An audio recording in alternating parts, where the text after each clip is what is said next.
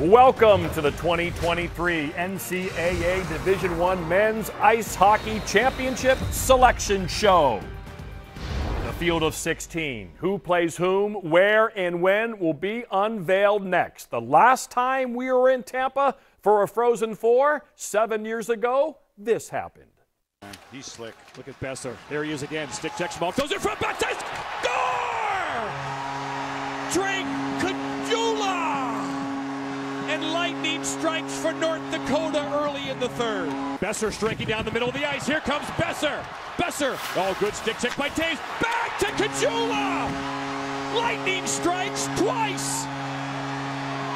For the first time in 16 years. Stick a Grand Forks in them. North Dakota, champions of the college hockey world. And again, we're back in Tampa in April, and that's the championship trophy once again they will be playing for.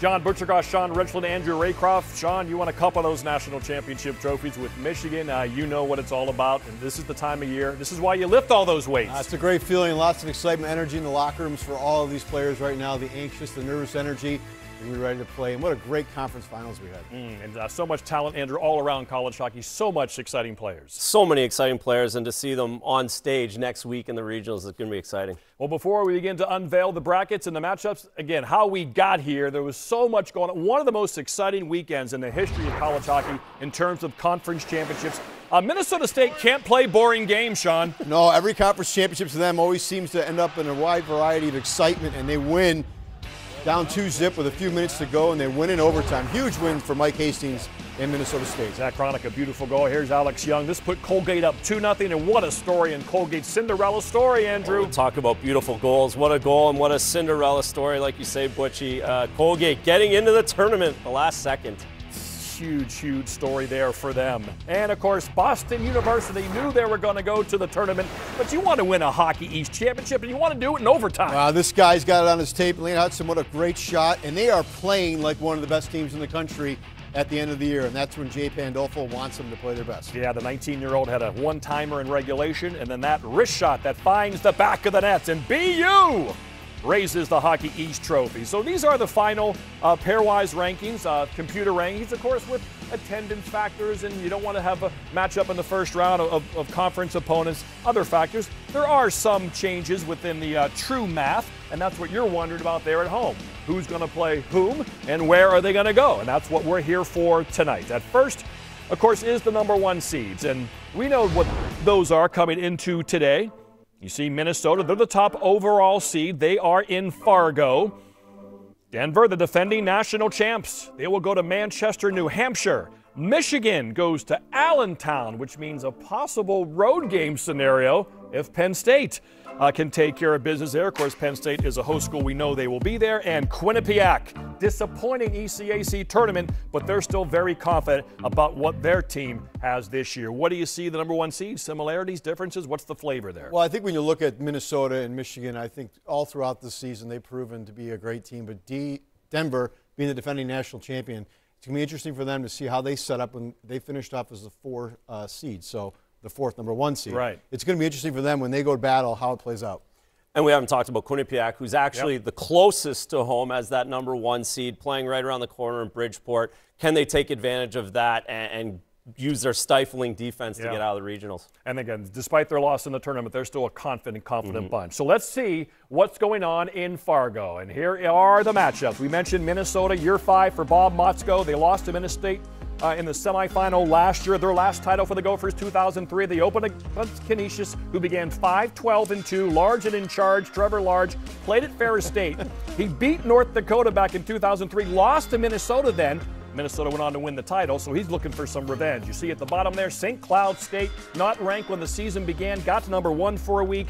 They play Minnesota State, 11th year for Mike Hastings. He's made 2 straight Frozen Fours, lost last year in the final to Denver. They were 10-9 at Christmas, and they come storming back. But what makes the Minnesota Golden Gophers so good? Wow, they're so deep up front. Offensively, this is just a dynamic team. The top line of Cooley, Snuggerud, and Matthew Nyes, best line in college hockey. 2 freshmen come in for Bob Motzko's team, and they dominate. Oh, and they have a few good defensemen back there, too. Brock Faber, Johnson, Mike Kester. and Jackson Lacombe, some of the best defensemen in the country. Minnesota is an absolute wagon, and they're going to be a tough out for anyone. That bracket is awfully interesting. That's a 9 o'clock Eastern, 8 o'clock local game in Fargo on ESPN2 against Canisius. Well, and Canisius, can they put up a fight against the #1 team in the country? Can they? They've been one and done. They've been playing their hearts out the last few weeks, knowing they had to win their last game to continue. Can they do that and bring that energy, that intensity to Minnesota? And St. Cloud State, big injury with Dylan Anhorn. He was on his way to maybe a Hobie type of season, but broken ankle. St. Cloud State will miss him in their game against Minnesota State. 5 o'clock Thursday, 4 o'clock in Minnesota, ESPNU. Let's go to Bridgeport. That's where I'll be with Colby Cohen, Quinnipiac, #2 overall seed. Last time Frozen Four in Tampa, we saw you. Lost the title game. How about Merrimack? Coach Scott Bark, 6-year, 7-24-3 in year 1. And now here he is in the tournament, just the 3rd time for the school. And there's Harvard and Ohio State. They finished up the Bridgeport region down there. Harvard, Teddy Donato's 18th year, 7th tournament, was at a Frozen Four with his son Ryan in 2017. Only title at Harvard. Teddy was on the team, of course, as a player, 1989. That's a 2 o'clock ESPNU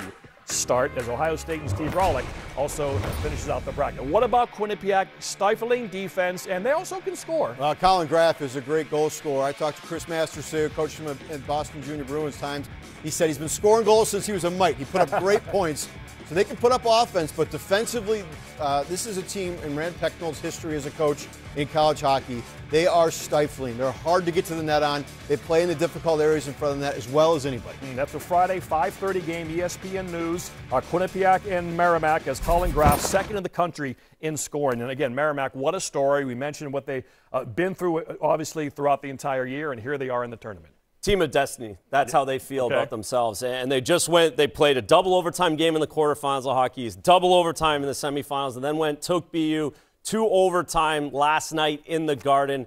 They are a hard out. They're a big, strong team that clogs up the neutral zone, does not give much. It will be an absolute defensive battle. Alex Jeffries leads the Warriors in scoring. A lot of blue and gold in that one. Again, Friday, 5:30, ESPN News, Quinnipiac and Merrimack. That's half the field for you. We have half a field to go. The full bracket review of this year's tournament. Committee Chair Jeff Shulman joins the show to explain the challenges for this year's bracket. Bob Musko would join us. Jay Pandolfo would join us as well. This is the Men's Selection Show, and it continues after this, as once again we thank you for watching at home, and we thank you for all the teams getting together to find out where they play and where they will make their travel plans and where they will begin scouting tonight.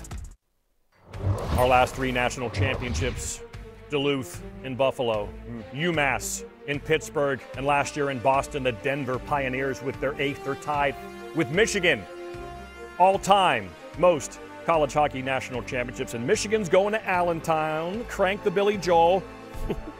Michigan lost in the semifinal last year to Denver in overtime. That's an 8:30 Friday night start. Sean, you'll be there. They'll play Colgate. Way to go, Don Vaughn. 30th year on the bench. First ECAC title. 2nd in school history. Penn State, the host school. 11th year under Guy Godowski all of a sudden. That's Friday night, 5 o'clock with Sean Richland and Clay Matvick. Kevin Wall, 16 goals for the Nittany Lions. Michigan Tech, Joe Sheehan, 6-year. 3 natties in that school's history. The last one came in 1975. Ryland Mosley, the leading scorer for the Huskies.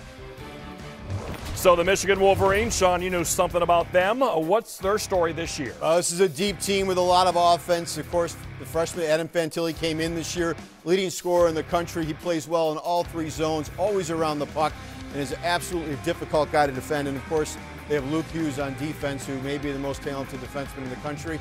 For them to win, they got to play good defense, and I think they're starting to recognize that as they've gone into playoff time.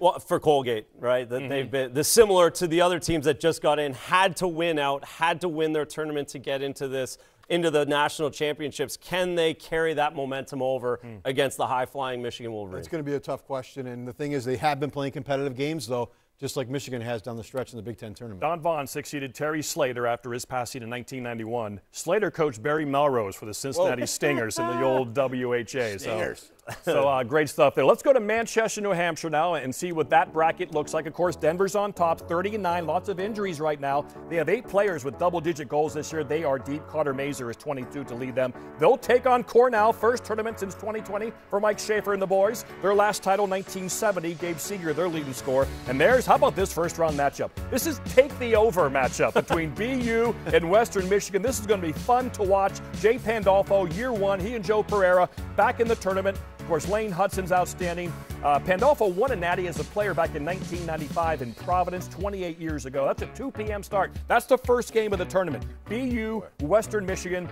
ESPNU on Thursday. Let's talk about the Pioneers. Some injuries for Matt Carl and the boys to overcome. Yeah, they're going to have to work through some injuries and some goaltending issues in the NCHC tournament, but this is a team that knows how to win. They won the national championship last year. Carter Mazer is an electric player. Great Detroit Red Wings draft pick, and he's a guy that can definitely carry a team.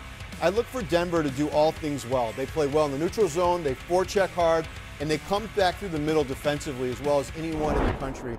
And Coach David Carl's team is definitely one of the best teams, and that's deserving of the top seed. And they know what it takes.